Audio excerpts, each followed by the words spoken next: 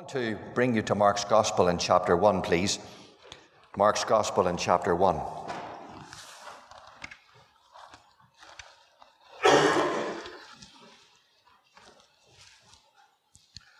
Mark's Gospel, chapter 1, and reading from verse 21.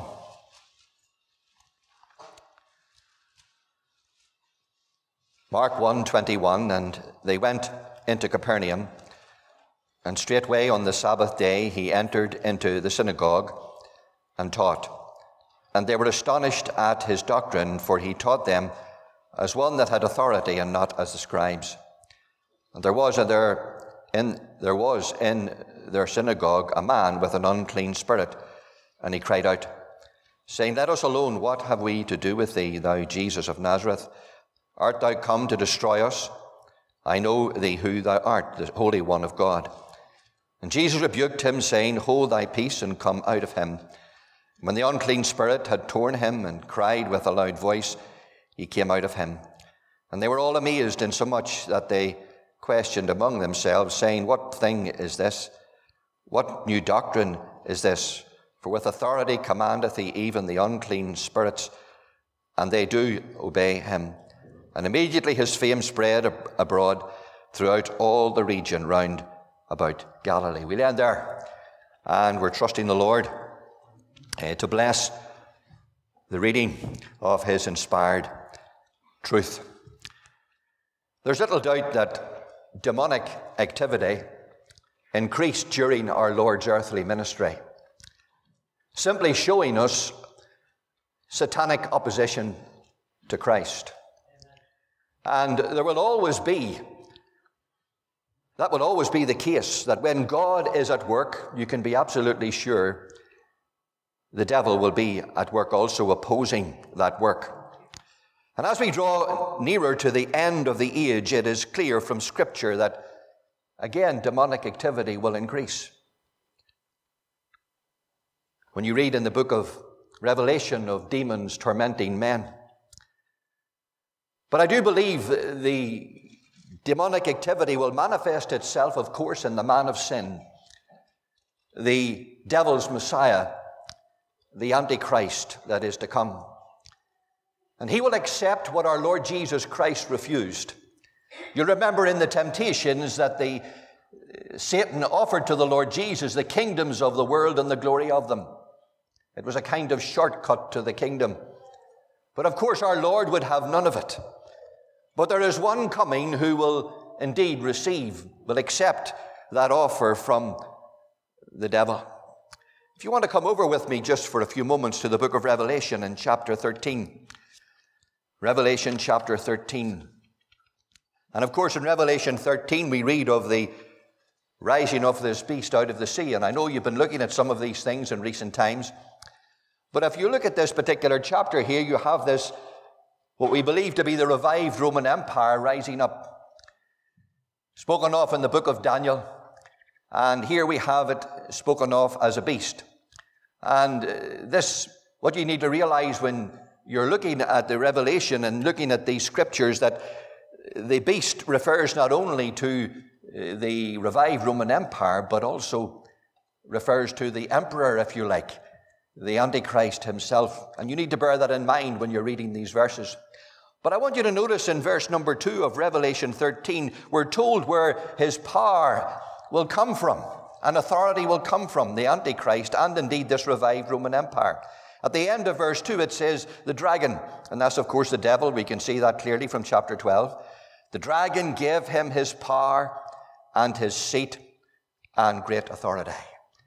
And as we think of the revived Roman Empire that the Bible speaks of, that will be at the end of the age, and as we think of the man of sin, the Antichrist that will rise up, his power and his seat and his great authority will come from the devil himself.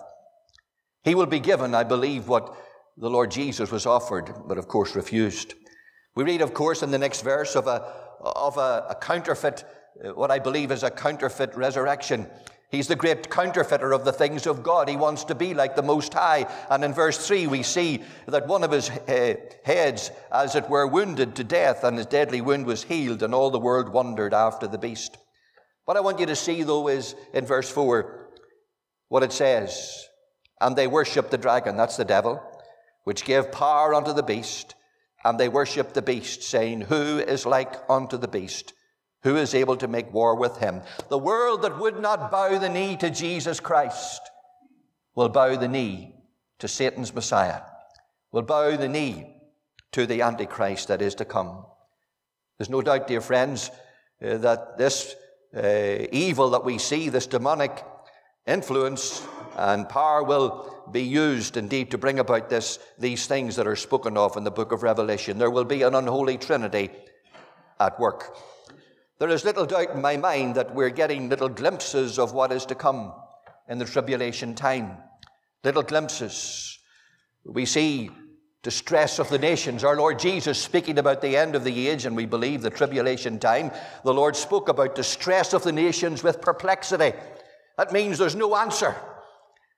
Nations have no answer to things. And he speaks also of the sea and the waves roaring, men's hearts filling them, looking for those things which are coming upon the earth. What a terrible time is ahead in that time of tribulation, but we're thankful this morning, dear friends, we believe the Lord's coming for his own. Amen. He's coming to the hour. We're not looking for these things. We know they're coming, but we're not looking for these things. What amazing times we're living in. For 2,000 years there was no Israel. They were dead nationally. As Ezekiel 37 clearly tells us, they were dead bones, dry bones in the valley of the nations. But of course, God said in that chapter that he would bring them back into the land. He would make them a nation again. Israel has to be in the land for final events. Dear friends, Israel's in the land. They're a nation today. What for? Because Christ is coming. And final events that are set forth in the Scripture, they have to take place. What terrible things are coming. We're getting little glimpses of it. The violence, the terrible bloodthirsty violence that's happening. And we know what's coming, even as we think of the Lord's words, the sea and the waves roaring. As we read in the book of Romans, creation groaning and travailing. I was up in a town centre the other day, and there was a whole crowd protesting. There were children from a school, obviously. Young people, I suppose. They were protesting about climate change and global warming, and obviously their teachers were with them, and they were going about with little boards wanting you to sign a petition. And a young girl came up to me and she asked me if I would sign a petition about this terrible problem of global warming and our carbon footprint and so on. And I said, no, I'm afraid I wouldn't sign it. I said to her, you know, the Lord Jesus Christ is the creator and sustainer of all things. Now, I didn't get much more to say to her because she didn't want to stay and talk to me any further. But if I had have had the chance, I would have said to her, don't you worry about your carbon footprint, you worry about your sin. Because what's coming upon this old world is because of sin. It's not because of any carbon footprint or anything like it. The Lord Jesus Christ is in control. These things are in his hands. Our Lord cast out many demons and devils. Even on that day, it seems that he dealt with this man in the synagogue. If you look at verse 34 of chapter 1 of Mark, it tells us there, and he healed many that were sick of divers diseases, and cast out many devils, and suffered not the devils to speak, because they knew him. Clearly, we see the power of the Lord over evil. Now, friends, we know what's coming in this old world. We know the demons are at work, but we have nothing to fear, because he that is in us is greater than he that is in the world. And how we have that confidence in Christ. I want you to see, first of all, the observance. The observance. Here we find our Lord teaching in the synagogue on the Jewish Sabbath. This was his practice, it seems, to come to the synagogue, observing the Jewish Sabbath, not being tied to the traditions of men and the many heavy burdens that the scribes and others had laid upon the people, but coming to the place of worship and prayer. I want you to notice a word here, and it is straightway. Straightway. Which indicates to us its importance. Its importance. And so it is for us, dear friends, as we gather on the Lord's Day. straightway would encourage us as to its importance that we're here. But also it would encourage us as to his promptness. Straightway. And I know we can be overtaken by circumstances, whereas the Lord cannot. I know we can be running late at times, and we find it hard, maybe when so many things are happening with us, and there's many things that can delay us, but we should always make the effort to come straightway, and perhaps to be in time, because the Lord is here.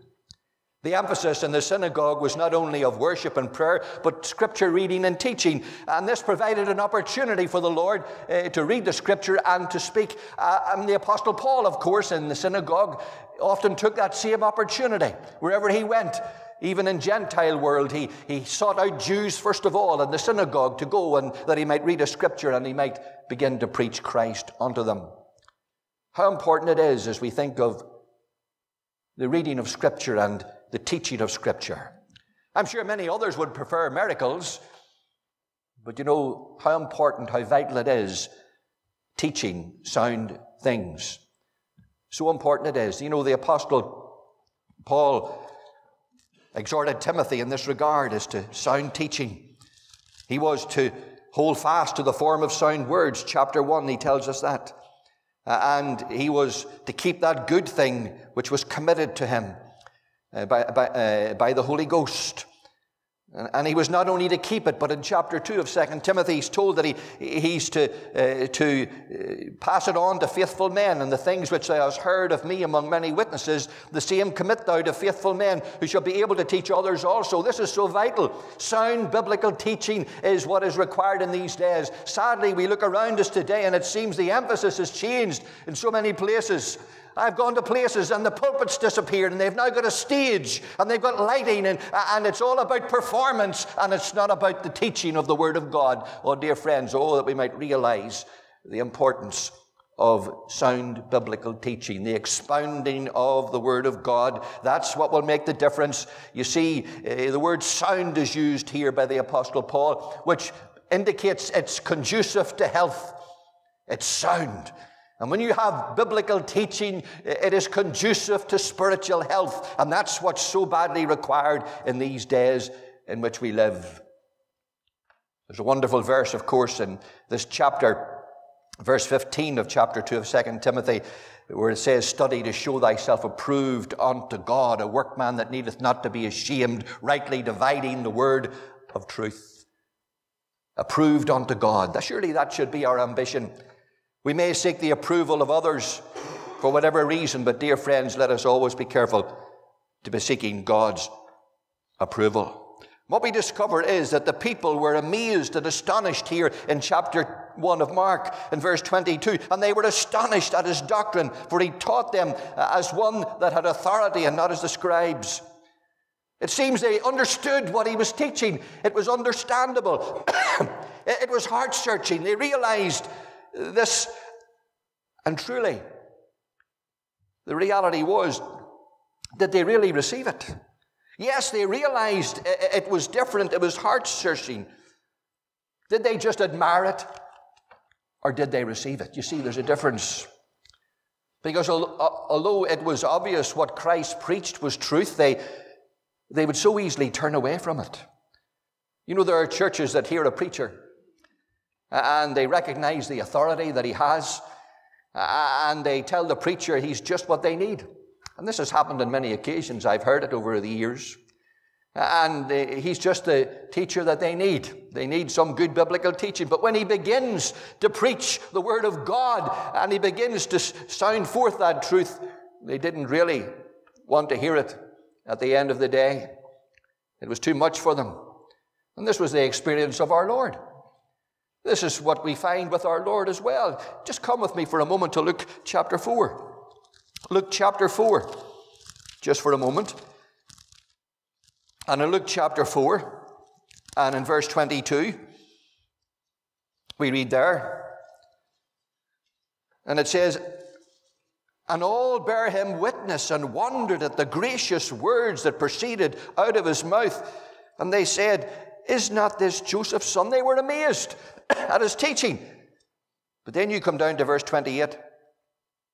And all they in the synagogue, when they heard these things, were filled with wrath, and rose up and thrust him out of the city, and led him into the brow of a hill whereon their city was built, that they might cast him down headlong. They were astonished.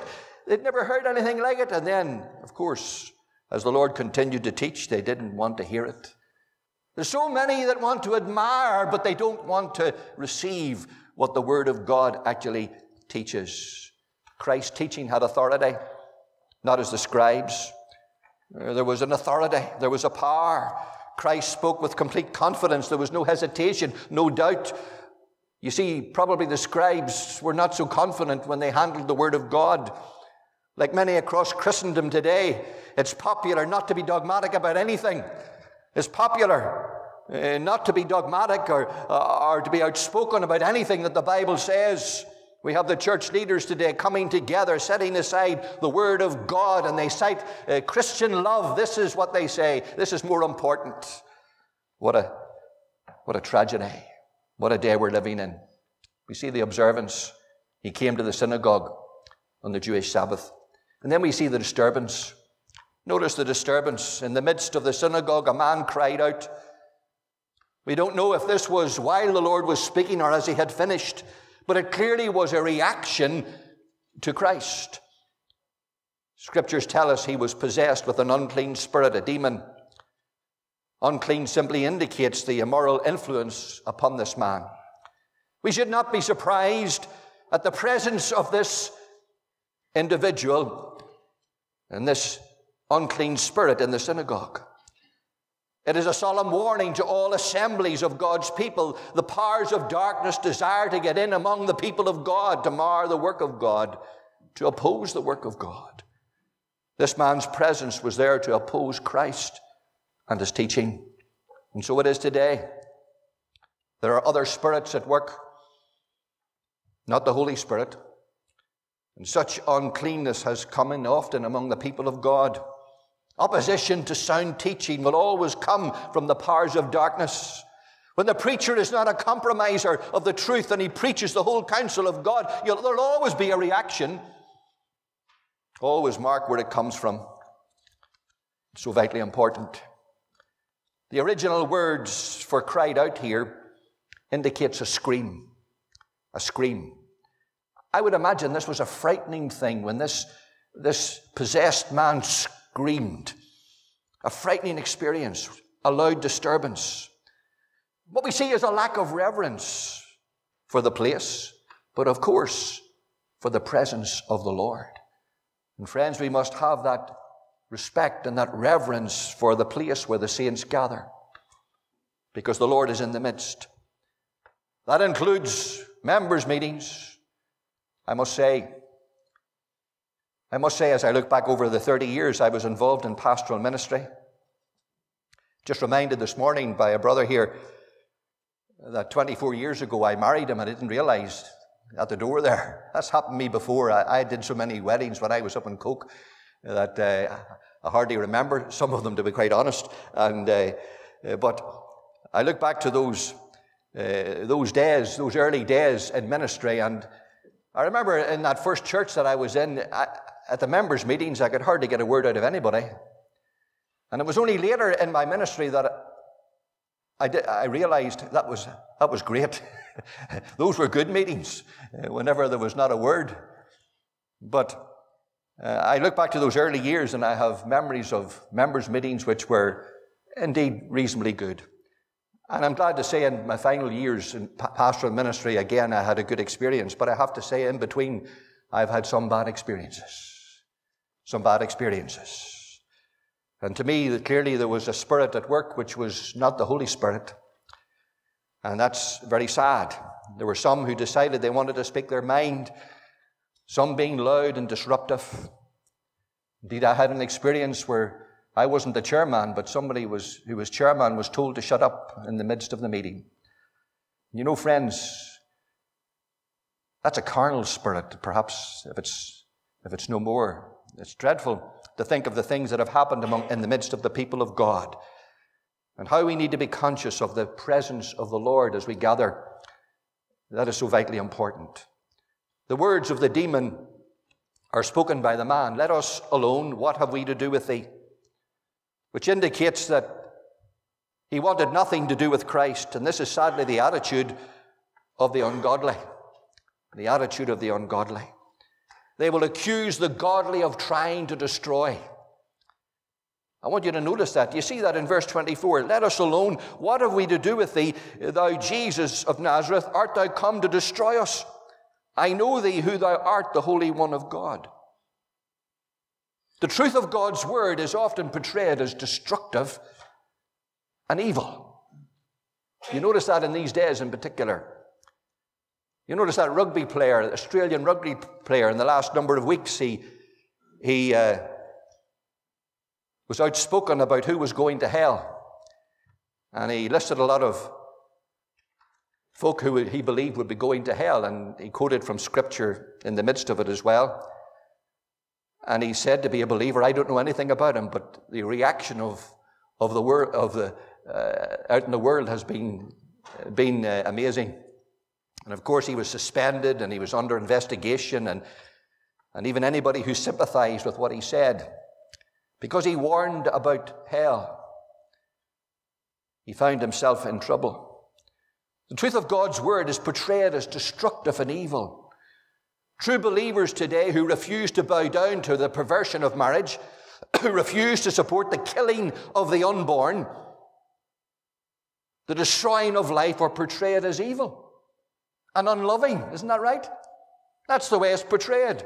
And how things are turned on their heads in this evil, Christ-hating world that we live in. It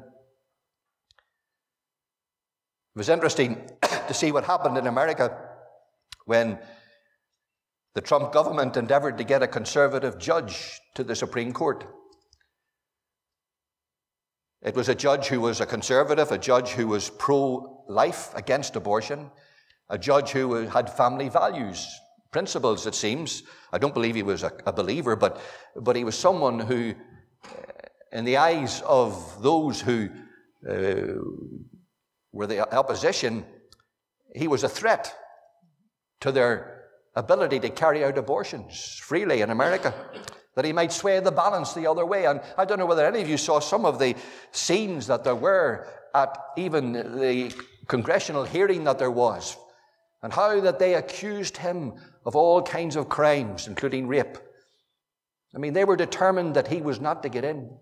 And even at the very hearings, there were women crying, screeching out.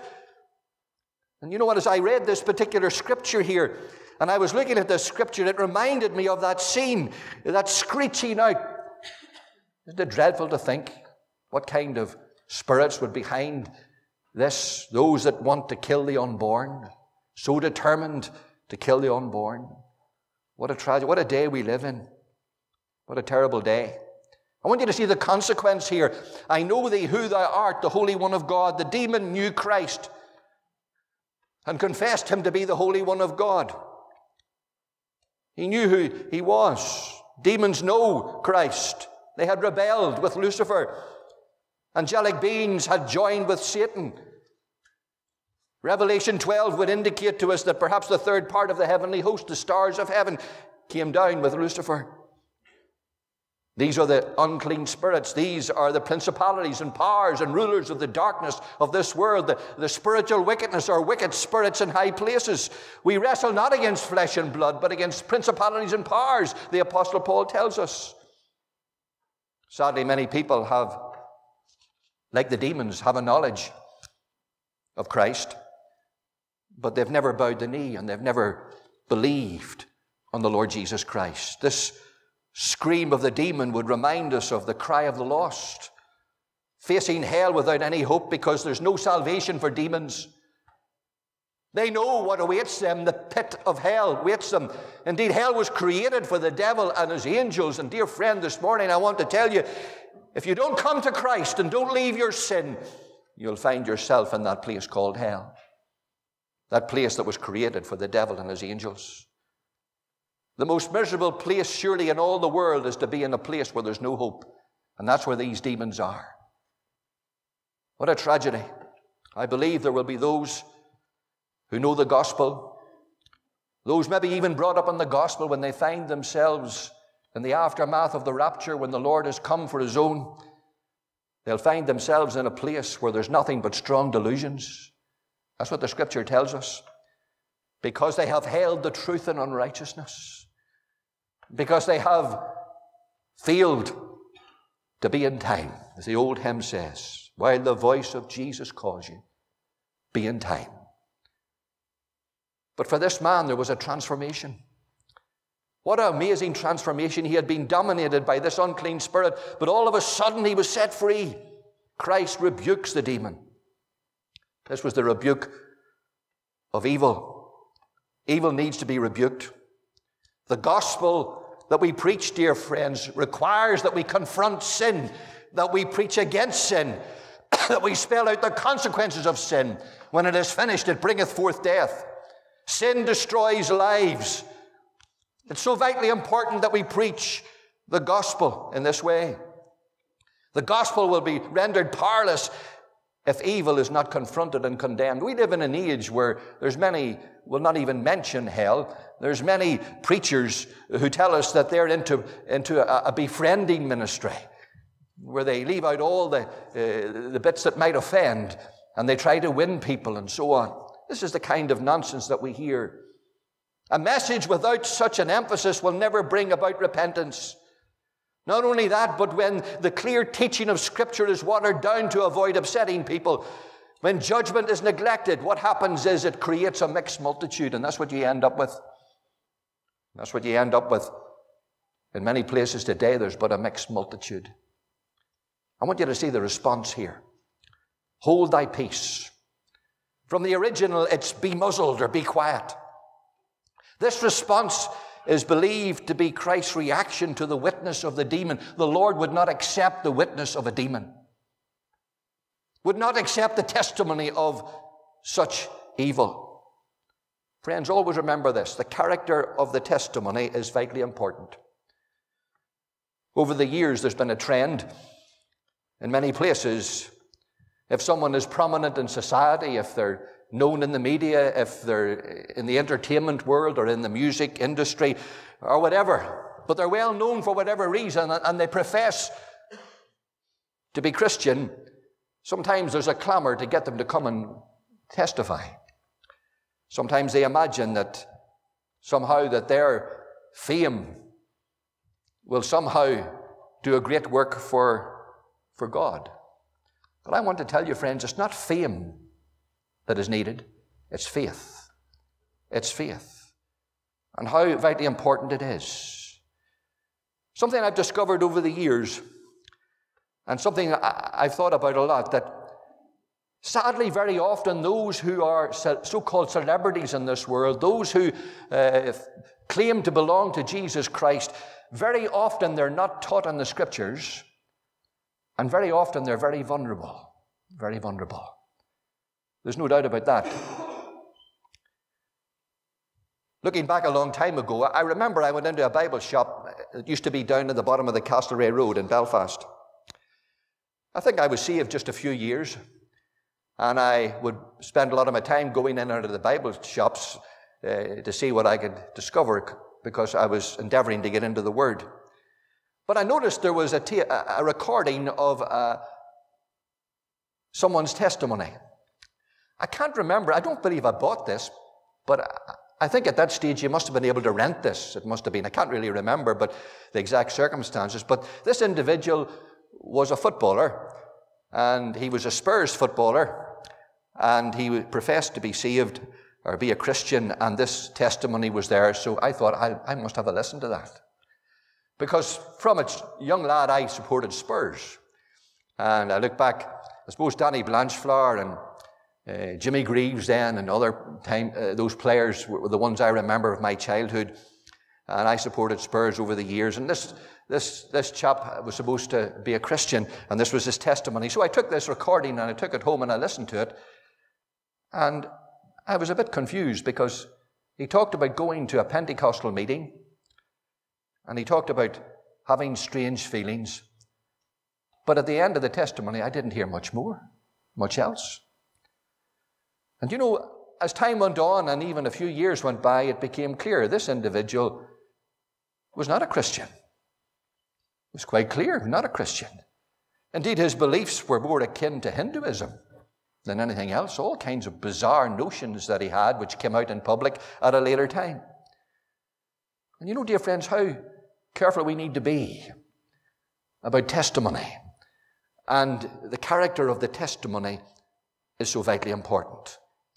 The Lord said, come out of him. Come out of him. This command of Christ caused the demon to the man to be torn, it seems. One last convulsion or seizure which threw the man on the ground in the midst. Evil doesn't give up easily. When a cleansing work is being done, you can be sure there'll be a reaction, there'll be a storm. That's why at times people are not prepared to deal with things, because they fear a reaction. They fear a reaction.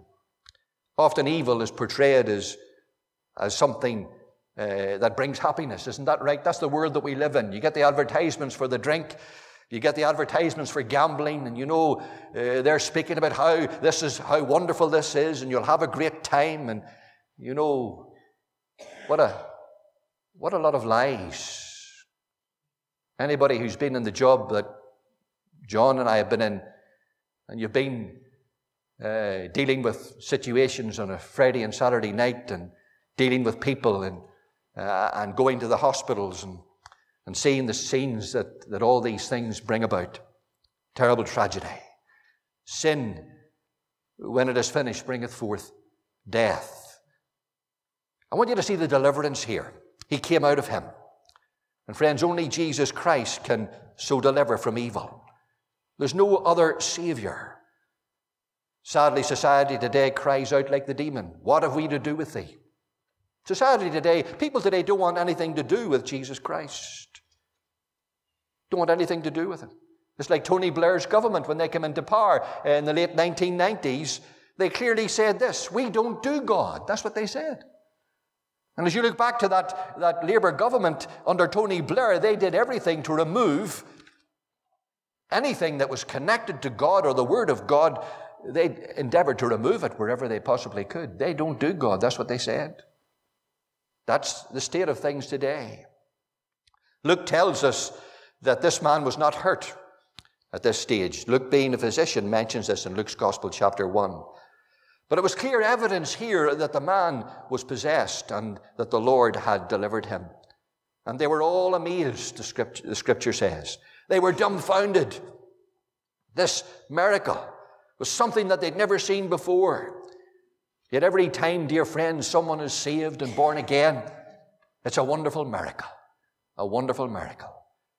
The word might indicate here, amazed, that it also terrified them. There was a fear involved here in the original word. They witnessed a power that they'd never seen before, a power that was able to deal with the powers of darkness. What thing is this, they said? What new doctrine is this? For with authority commandeth he even the unclean spirits, and they do obey him. His fame, it says, spread throughout the land. Dear friends, oh, that we might spread the fame of our Lord Jesus Christ, the one who is able to save. Oh, this morning I trust that you're saved, because, friend, time is running out. We live in days, the Lord's coming, and I fear for so many who know the gospel, you know you're going to find there'll be those who will delay and delay, they'll procrastinate until it'll be too late. And they will seek to enter in, as the Scripture tells us, but they will not be able. Oh, that you might come, if you're not saved, come to the Lord Jesus Christ even today. Let us pray. Father, we thank thee for thy word. We thank thee for all that we can glean from it. We pray that thou wilt bless it to our hearts today. Lord, that we might in these days have that reverence, knowing that thou art in the midst. We thank thee that thou art able to save to the uttermost all that come unto God by thee. We just pray that thou wilt bless every heart. Undertake for needs, as we ask it in the Saviour's name. Amen.